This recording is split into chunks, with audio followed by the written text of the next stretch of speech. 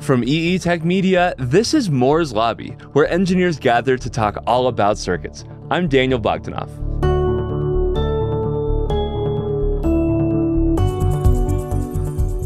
This morning, we're joined by Ryan McMichael, the Director of Sensors and Systems for Advanced Hardware at Zoox, to talk about the current and future state of autonomous vehicles and mobility as a service. This episode is brought to you by Mouser Electronics, a global authorized distributor offering the world's widest selection of the newest semiconductors and electronic components. Ryan, thanks for joining us today. I'm curious, is technology something you always knew you wanted to do? Or were there other avenues that you explored? Yeah, so I always was interested in math and science just in high school. But as far as my main focus, I actually had originally intended to go to college for jazz performance. So I was, considering different programs there. But I had a math teacher in high school, especially towards the end of high school, that really did kind of inspire me. He had some really cool life experiences that he shared and everything else, and just got me really into engineering. So when the time came, decided ultimately to do programs that had both, or to apply to universities that had programs in both music and engineering. It's really interesting to me to see how engineers and jazz tend to gravitate to each other. I was in the jazz band in school too. I played bass. We didn't have music majors though, so it was all just a bunch of engineers who were playing music for fun. But you actually did some jazz performance studies, is that right? Yeah, I played in, so I was at the University of Rochester for college, and I played in their lab jazz ensemble, which was sort of like, kind of like what you were describing. It was the ensemble, that anyone could audition for.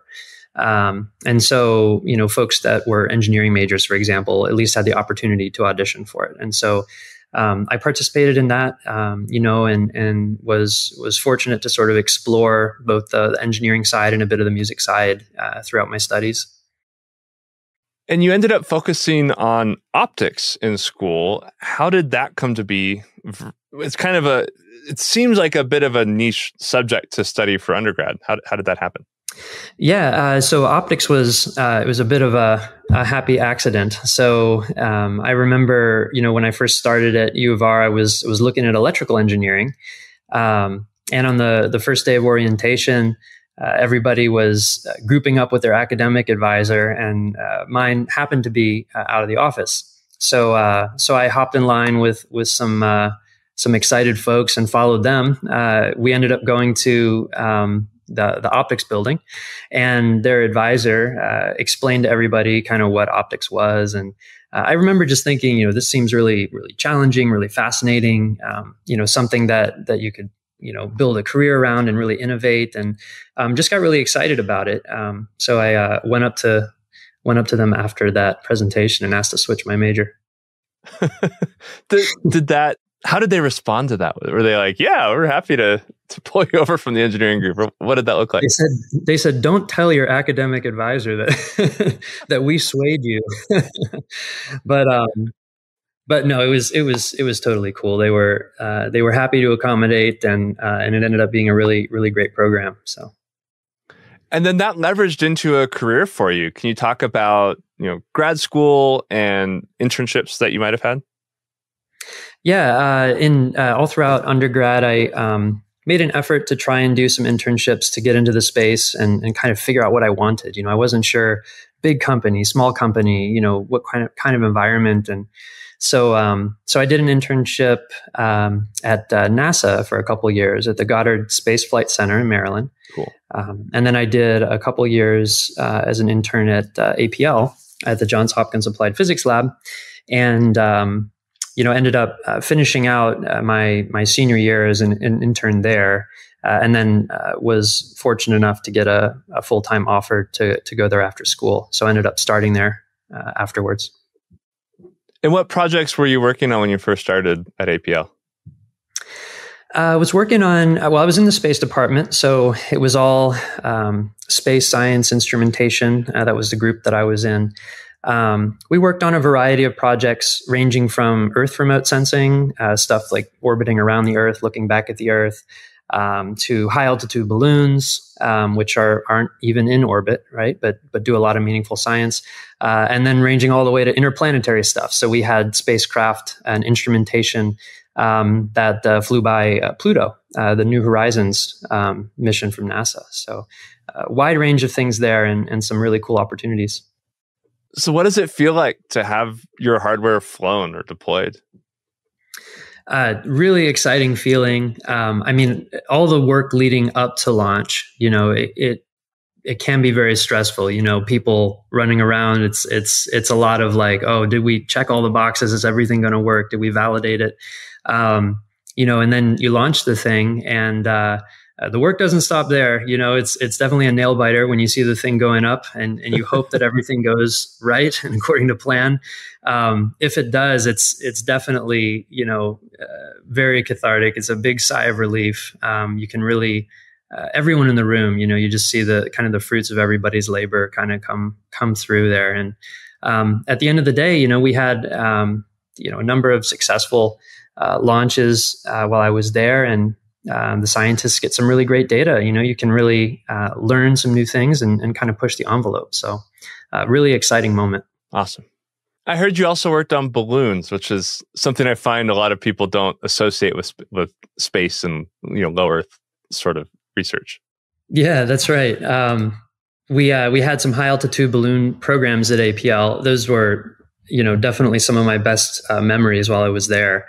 Those balloon programs are pretty incredible. Yeah, I got to tour at the Wallops facility out on the East Coast. They have a whole balloon setup. Did you have to spend Christmas in Antarctica or anything like that? Yeah. So I didn't go to Antarctica. Definitely some folks that I worked with did. Antarctica, Kiruna, I think it's in Sweden. I ended up going to New Mexico. So they launched these balloons from pretty remote locations, and the middle of the desert in New Mexico is one of them. So that was exciting. Any stories or anything you can share about that time that was either especially challenging from an engineering perspective, or just maybe something went really sideways? Yeah. Maybe I could give a quick overview of, what these balloon projects are kind of about, and I can talk to some of the challenges. These high altitude balloons, they support pretty large payloads. So, you end up mounting a gondola to them that holds the instrument, and it's about the size of a small school bus. So these are pretty big things, and they carry the payload up to about 120,000 feet. Something above 99.5% of the Earth's atmosphere. We were doing, for our program, we were doing ultraviolet, visible, and infrared imaging, and we were looking out at comets. So we were looking at comets, asteroids, planets, different things in those wavelength ranges. Since the balloons don't go into orbit, you don't need a big rocket, so you save a lot on schedule and cost, and you can still do some pretty cool science. One of the big challenges, though, is the imaging that we did in the infrared. So the payload itself, it has a thermal emission in the infrared. And that signature competes with the signal that we're trying to measure from the comets and other, bodies. So we had to go to great lengths to cool down the instrument using cryogenic systems and that sort of thing, so that we could successfully produce images. Fascinating. So basically putting cryo chambers up in almost orbit. It's not orbit. Is there a term for that? Yeah, it's you're basically at float altitude, so you're kind of hovering at 120,000 feet. You sort of go wherever the wind takes you, basically. You kind of drift, and whenever the balloon gets near, in our case, we were in New Mexico, so whenever the balloon ended up near a big enough city, you basically cut it down. They deploy some charges, and basically, the balloon, the payload falls off and then falls to the ground on parachutes. That's exciting, and probably a little nerve-wracking to see it and hope it lands okay. Yeah. The recoveries. I mean, it's always a little uncertain where it's going to fall, but the recoveries that we had, at least, were successful. You can recover the payload and then reuse it. So we would basically recover the thing and then fly it again, 1 or 2 years later. Fascinating. And then once it touched down, I assume it wasn't self-driving itself back home. How did you transition from balloons to automotive? Yeah. I mean, APL was an awesome experience. It was really great to be there working with those, super smart people on some really challenging aerospace problems. But at the end of the day, I was just looking for something a little bit different. Wanted to try a different challenge. That kind of led me towards the autonomous vehicle space. Definitely recognize that as a once in a lifetime opportunity, make a big impact on transportation, fundamentally kind of change the way people move around. And that seemed like, as far as sensors go, they are a key enabler to that. So that seemed like a really exciting opportunity. So can you give us a little introduction to Zoox, what you do there and what you do as a company? Yeah, for sure. So we started about 8 years ago. One of the coolest things about Zoox is that our mission has essentially remained unchanged in that time. So we're an autonomous vehicle company. We're focused on bringing mobility as a service to dense urban environments. So starting with cities. From the very beginning, we've been committed to creating our own purpose-built robotaxi. So that's one key differentiator for us. We've designed that from the ground up with the technology, the sensor suite and everything else, safety and user experience all in mind, from the very get-go. My role, within the company, I started working, on optical problems as an optics engineer. I'm currently the director of our sensor engineering and systems engineering teams for advanced hardware. Awesome. So can you introduce me to the concept of mobility as a service and what sort of impact you think that will have and what sort of role that will play in the future? Yeah, at the end of the day, transportation is fundamentally broken. And that's kind of a tenet, that we take very seriously. And you look at a few statistics. One that's commonly referenced is that the average, vehicle that sits in someone's driveway is only utilized, roughly 5% of the time. And so when you look at mobility as a service, as an opportunity, you can crank that utilization way up, right? I mean, you can suddenly have vehicles on the road that are driving around all the time, as long as they're able on a single charge. You can really leverage that. So you reduce the number of vehicles on the road. You can really control the operations of that business. You can make that initiative green and sustainable. And there's all kinds of benefits that sort of go along with that. And you mentioned robotaxi. When I hear the phrase robotaxi, I just go straight into this like Blade Runner world where there's a little robots turning around. But I assume it's not quite like that. Can you set the stage for what that sort of experience would look like? Yeah. So, I mean, think about your, typical sedan. You've got 4 doors, open it up, sit down. There's a steering wheel and a gas pedal. I mean, we start there and basically remove most of those things. So you don't open the door like you would in a conventional 4-door vehicle, right? We've got sliding doors that are actuated by remote touch. You enter the vehicle, you sit down, there's no steering wheel, there's no brake pedal, there's no gas pedal, right? It's a totally different reimagined experience. And that experience really focuses on the rider. It's much less about the act of driving from A to B and much more about the experience of enjoying, your transit. Sounds good to me. Yeah, I'm in for that. As soon as I can not drive, I'll be pretty happy, I think. Yeah, definitely. And then you came in with an optics background. What were your original projects and how has that evolved over the years? Yeah, so I started working on LiDAR, was focused on that with a small team, folks, and we were working on, defining the technology roadmap for LiDAR for Zoox and what that looked like, in the context of the greater sensor suite. From there, just, started growing our sensor engineering team. And that includes cameras. We have LiDAR, we have radar, we have thermal imaging, we have microphones. We also have other types of sensors that help to measure the position of the vehicle and the time, So for example, GPS and IMU sensors. It just kind of grew into that. I want to get more into the sensor technology in a moment, but I'm curious, what were some of the surprises for you as you transitioned from a more research-based environment like APL into a more, it's obviously still research, but into automotive? Was there anything that shocked you or surprised you as you made that shift? Yeah, there's a lot of similarities as well, which are all really interesting. A lot of parallels between the two industries.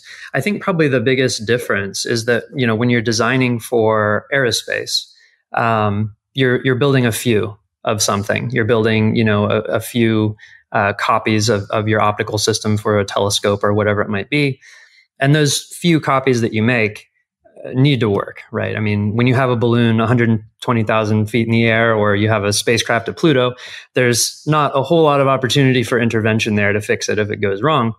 On the flip side, when you get into automotive, and this is one of the really exciting challenges, I think, in automotive, is the volumes go way up, and you still need to have and maintain a very high bar for quality and reliability. So you can't just forget about that stuff. You still need it, even though the vehicles are serviceable and it's critically important. And you're manufacturing at a much larger scale. So that's one of probably the biggest differences. It's interesting. The stakes are very high, but for very different reasons in both cases. That's right. There are, in aerospace, you do have manned missions, right? And there is an element of safety there that I think you're alluding to, right? Whereas in autonomous vehicles, it's safety front and center. That's foundational to what Zoox is doing. And, it's paramount that we protect our passengers. So what did you learn from your time at APL that transferred really well to Zoox? And what sort of, unique approaches or ideologies did you bring over? Yeah, that's a good question. At APL, it was a really great experience, learned a lot. And I think one of the things that APL does really, really well, is systems engineering. And just from, an overall perspective, how they approach complex systems, requirements, design, validation, the iterative approach to kind of get it right, for these very complex spacecraft systems. And I think just having the opportunity to work on some of those complex systems and sort of learn from, some really talented senior folks there was really useful when I went over to Zoox. You think about autonomous vehicles, also very complex systems, lots of components, interactions, hardware, software, the whole thing. So using some of that systems background, I think, was really helpful. Awesome. You listed off some sensors that you're using earlier. I want to revisit that list. Can you talk through some of the different sensing technologies you're using and why that particular technology is useful for this case? Yeah, so we use a number of different sensors. We've got cameras, LiDAR, radar, thermal imaging, microphones. I think I mentioned some of those earlier. Each one brings its own advantages and disadvantages. So we think of, one example. So cameras, for example, visible imagers, have really high resolution. They can see fine details. They can also see in color. So that's incredibly important for things like traffic lights. On the flip side, cameras and visible imagers in particular tend to be more susceptible to adverse weather. So you think like rain, that kind of thing. Whereas, other sensors like radar are really robust to weather. So driving in the rain, in other conditions, radar might perform just fine. But radar have their own disadvantages. So lower resolution, more susceptible to noise from clutter in the environment, things like that. So it's all a bunch of trade-offs. And the goal is to try and bring together, a diverse set of sensors to really help solve the problem and provide our perception team with the most robust data set possible to enable them to really help us solve autonomy. Microphones and thermal cameras are ones that I haven't heard about as much for this use case. Can you explain why you would bring those in and what sort of data you're getting, or what sort of information you get from those that's unique versus like radar or a normal camera? Yeah. So the thermal cameras, they allow us to detect a heat signature directly from the objects in the scene, directly from the objects we're viewing. So visible cameras, by comparison, they only are able to see the reflected light from an object, or emitted light from an object. But pedestrians don't normally emit light. So normally we have sunlight that's getting reflected off of them during the day, or street lamps reflecting off of them, at night, and that's how we see them. With thermal imagers, we can detect that heat signature, that thermal signature that's emitted from them directly. So this really allows us to see the things that I like to say, see the things that we love the most. So our friends, our family, and our pet, our furry friends. The thermal cameras do a great job with that and really enhancing our safety case. For the microphones, they're super unique in that they're the only sensor that allow us to detect audible sound, right? So when you think about use cases there, it's like emergency vehicles, being able to hear the sirens. So you can detect the sirens and you can actually localize them using microphones. In addition, there's some other interesting use cases, like when something bumps into the vehicle, you can actually hear it. So you can get ahead of that. And so, we're exploring all kinds of interesting ways that we can use that data. Fascinating. You mentioned earlier that you're effectively pulling a lot of things out of the cabin. No more steering wheel, no more brake pedal.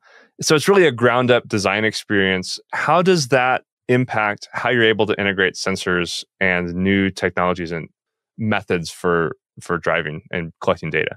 Yeah. So we have a bunch of features that we've designed into our ground up platform that enable us to do and solve some of the problems that you alluded to. So, for example, we have 4 sensor pods on the vehicle, 1 on each corner. And if you look at our vehicle concept, the sensor pods are sort of offset a bit from the vehicle body. And the way that we've designed it, that allows us to actually iterate very quickly on the sensors that are in those pods. And when I say iterate, I mean introducing the latest and greatest technology and continuing to evolve so that we can again provide perception with the best data product possible. Having the sensors out on those pods also gives us a big advantage when it comes to visibility. We can really see around the vehicle. We have LiDAR in those pods, mechanical spinning LiDAR that allow us to see that full 270 degrees around each corner. That's really powerful when it comes to visibility and overlap and all those good things that you want in the sensor architecture. Just a few examples there. And then I imagine combining multiple types of sensor data gives you a much different picture than you would get from just one type of sensor. Can you talk to me about how you're integrating the data from the different sensors into something that's greater than the sum of its parts?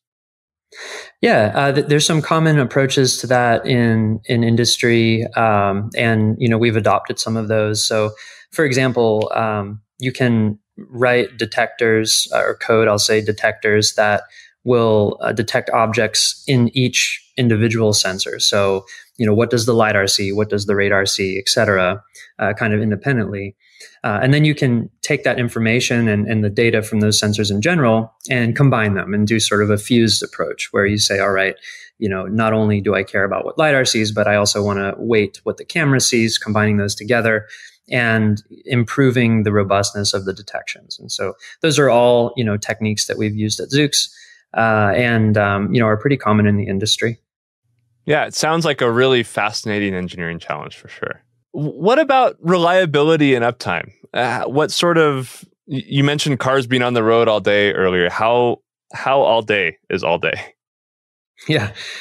So first, reliability and uptime are just super central to our business model, right? The longer our vehicles are out there operating, taking passengers from A to B, obviously the more, revenue is generated per vehicle. So for us, when we talk about uptime, we've designed our vehicle, again, part of this ground up architecture that we've built. We knew early on that we wanted to be able to operate as long as possible on a single charge. So we've engineered the vehicle to operate for up to 16 hours on a single charge, with our high voltage and power systems.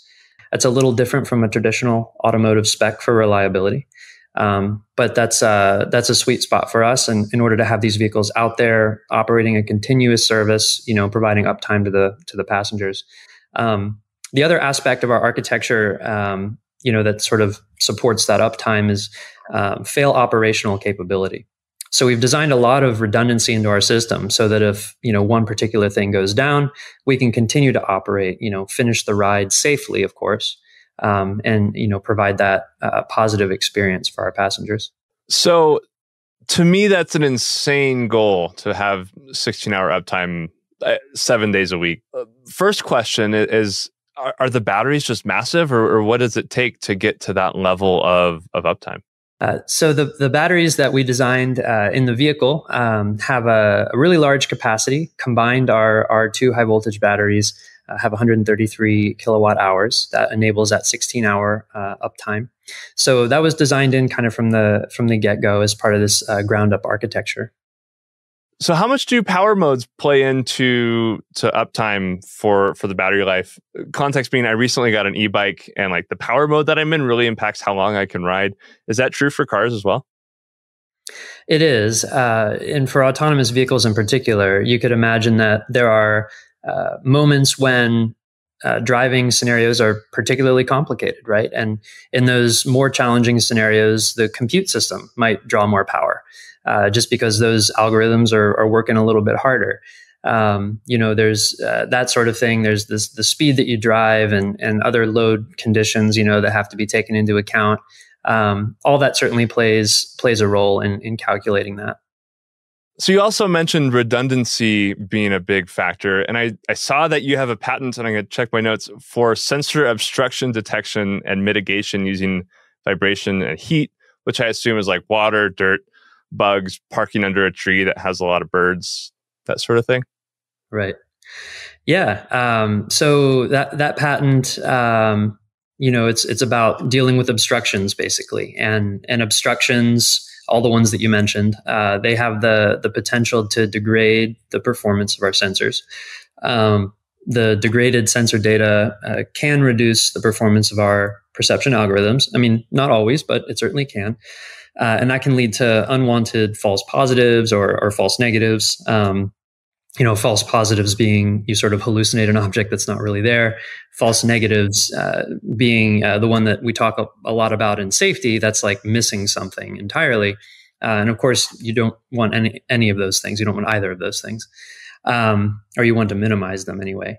So some sensors are affected more than others. I talked a little bit earlier about how visible cameras are more susceptible to rain than, say, radar is.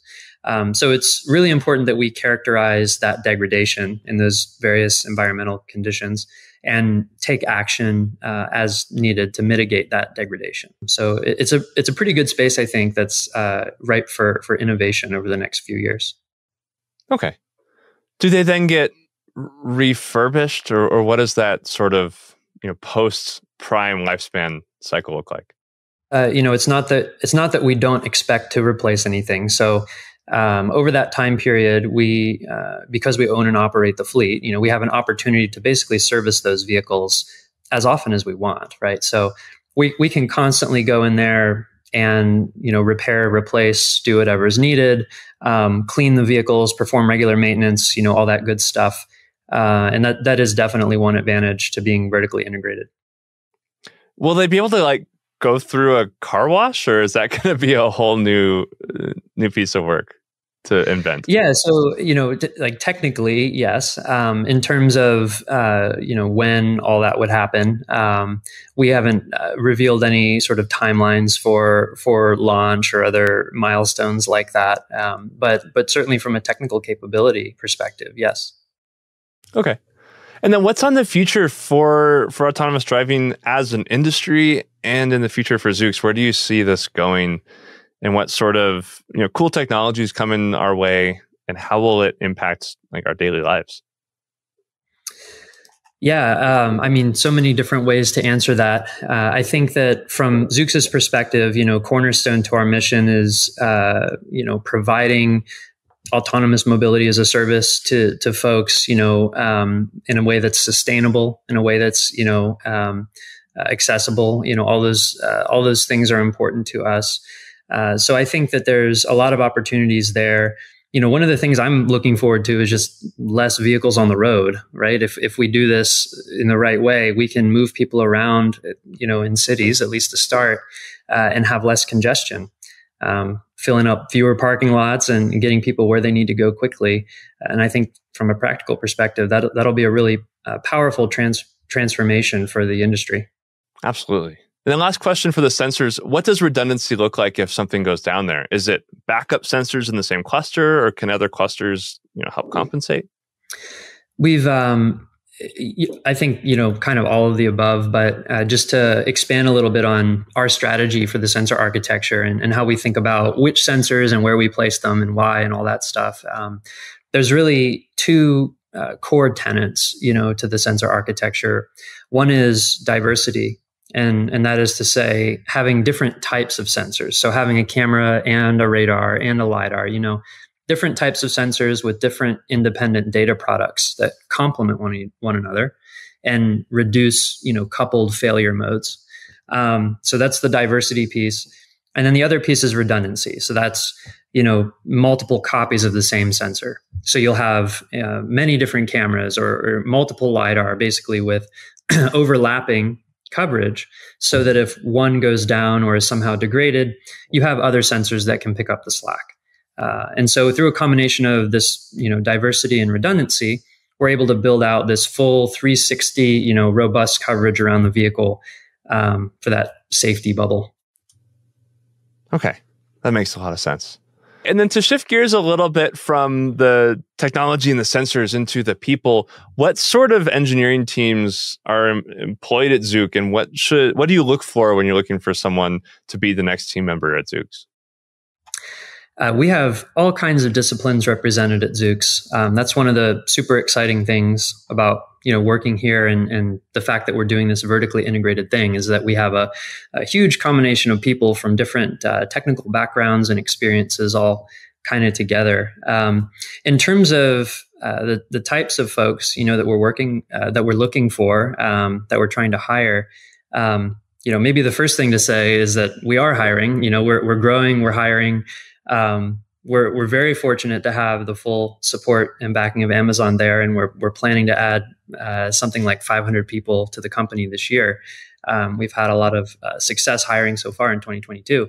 And the types of folks that we're working for, motivated, inquisitive people, folks that want to be part of this once in a lifetime opportunity to really reshape transportation. So yeah, just to name a few.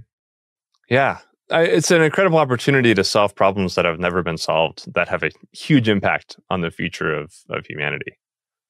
Yeah, totally agree. I mean, that was definitely one of the big drawing points for me when I was at APL looking at other opportunities in the industry. This really struck me as like, wow, it's pretty rare that you have a chance to embark on an engineering problem like this that will, have such a big impact on society. And speaking of an impact on society, I hear you're still teaching at Johns Hopkins. Is there a course specifically that you teach there? Yeah, I teach fundamentals of engineering space systems. It's a 2-semester course. It's in the graduate program there for their space systems engineering degree. Very cool. How does that experience tie back into your day job? Do you learn from this or pick up new trends from the students, or how do those two things play together?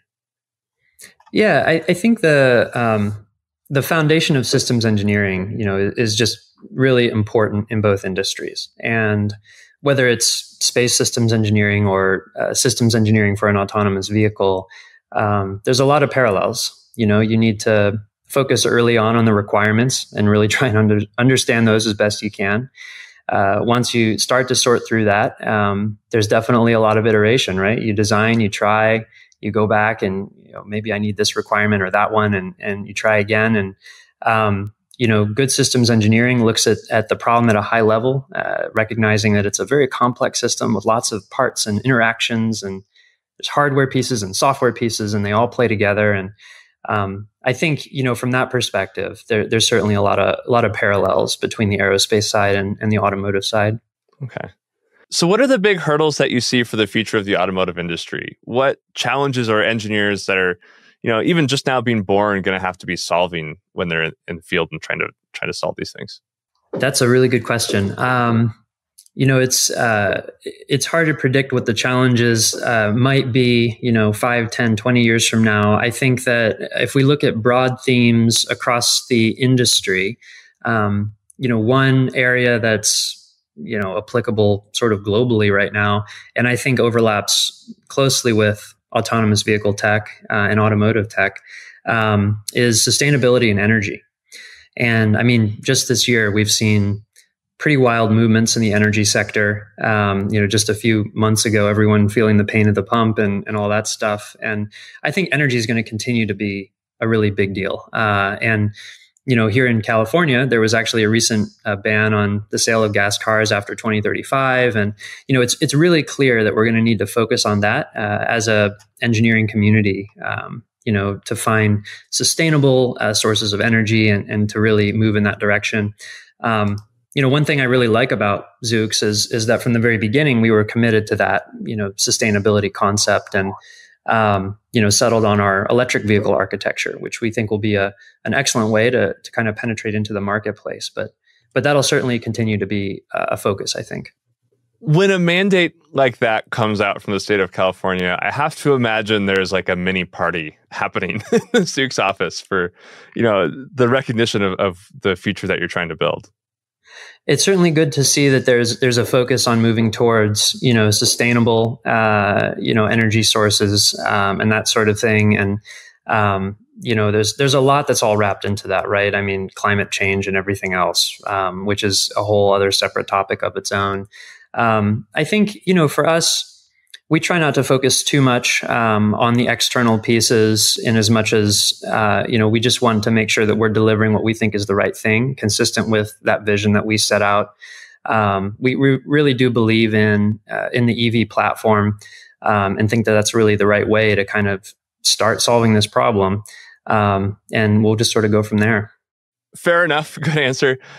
As we run out of time, we like to do a lightning round at the end of these things. Quick off-the-wall questions, sometimes related, sometimes not. Who is, in your opinion, the best jazz saxophonist of all time? Oh, man. Hardest question of the day. I think I'll go with Sonny Rollins. So I had there's a story. So I had an inspirational band instructor growing up. His name's Andy Spang. He introduced me to jazz. In one of our first lessons together, he played a song by Sonny Rollins called St. Thomas. It's a really saxophone focused tune. And between Andy and that song, I think it really shaped sort of my musical trajectory in jazz. So I'd have to go with that. Okay. Jazz, kind of pop culture. Are there any cases of pop culture, TV, movie, book that got self-driving really right, or any that got it really wrong? And do they pop up at all in the office? Oh, at Zoox, it has to be Knight Rider. So we have our ground up robo taxi. That's going to be our product on public roads. But we also have a separate fleet of vehicles, the Toyota Highlanders. That's our level 3 fleet. It has a human driver and everything else, a human operator. But we actually name those vehicles Kit. So in homage of Knight Rider there. So that has to be my answer. Nice. And you said level 3. Can you describe briefly the different levels of autonomy and how they're classified? Yeah, just high level broad strokes here. So, level 1 being the most sort of basic set of autonomous functions, if you want to call them that. L1 is essentially no autonomy. You start thinking about things like the sort of cruise control that we have, that we had, maybe 10 years ago, right? As you start progressing through the stages of autonomy, you get to level 3, where you have a human operator that's able to take over, if anything goes wrong. And that's what our level 3 vehicles are. So we use those for testing, mapping, that sort of thing. And then as you progress towards L5, that becomes, full autonomous operation, sort of generalized autonomy, if you will, in any arbitrary geofence. So, you can basically drive anywhere, fully autonomous, without any expectation of intervention in any way. And that has to be the ultimate goal. Like if there's no steering wheel and no brake pedal, that's really where we're trying to be in a future state. Yeah, absolutely. So, we take the approach of crawl, walk, run. So we're definitely going to start in a well-defined geofence with our first platform, and we'll sort of incrementally grow from there. But yeah, level 5 sort of general autonomous operation is definitely the goal. Wonderful. Well, we're out of time. Thank you so much for being here. It's been a blast. Thank you. Really enjoyed it. That was Ryan McMichael of Zoox. And thanks again to Mouser for sponsoring this episode of Moore's Lobby. If you enjoyed this podcast, make sure you are subscribed in your favorite podcast tool, and it would really help us out if you'd share this episode on social. Go check out the Moore's Lobby and All About Circuits social media pages. Thank you for joining me today in the lobby. I'm Daniel Bogdanoff, and I'll be right back here in 2 weeks with a special guest from AMD.